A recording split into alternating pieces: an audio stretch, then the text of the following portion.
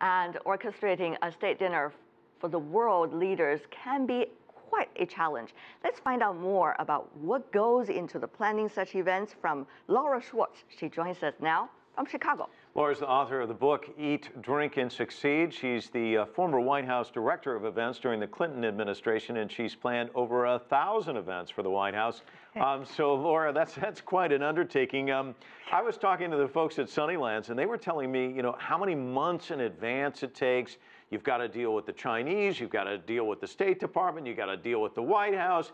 It just seems like there's so much to deal with. I imagine the day after, you're probably doing a lot of it's over, but give me an idea of what goes into orchestrating an event like this, because nothing can go wrong, right? I mean, it has to be perfect.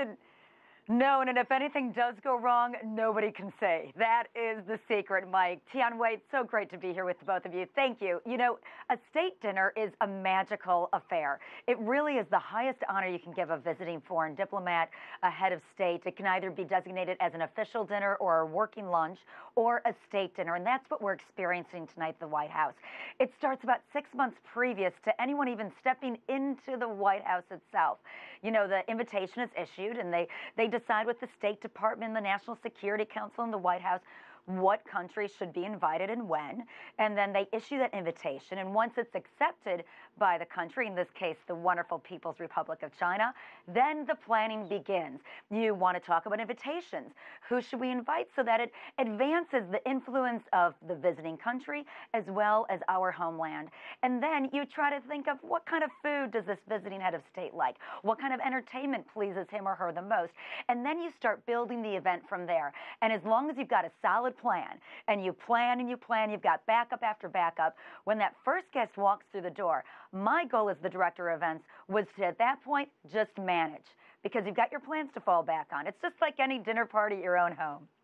Very interesting. Is this leisure or business? How much business really can be discussed and achieved at state dinner? They say dinner always makes miracle. Is that really true? Absolutely, Tianwei. In fact, that's why my book is called Eat, Drink, and Succeed, because yes, there are some that'll go tonight and they'll drink the fabulous wine and eat the fabulous food and take a bunch of pictures and talk with everybody. But then others who come who really want to turn ideas into reality and meet someone new and take that relationship and make it into a partnership. It's funny, on the guest list tonight is the head of animation from DreamWorks, Jeffrey Katzenberg. Well, it was in '94 at the first state dinner Bill Clinton ever held, which was for President Boris Yeltsin of Russia, that Jeffrey Katzenberg, Steven Spielberg, and David Geffen all came together after dinner and laid the plans for DreamWorks, which was announced 13 days after that state dinner. So who knows what's going to come out of tonight? It's both enjoyable and productive. Well, we know that he's sitting at the top table tonight, along with Tim Cook from Apple and Mark Zuckerberg from Facebook. So who knows what's going to come out of all of that? But can you see the demeanor change where, obviously, when you think about these state events, President Xi, President Obama, a lot of tough talk with one another, having to kind of wrestle with some major issues. Do you just see kind of like suddenly a sigh and they kind of relax a little bit more? I mean, talk to me about how demeanors change with these world leaders.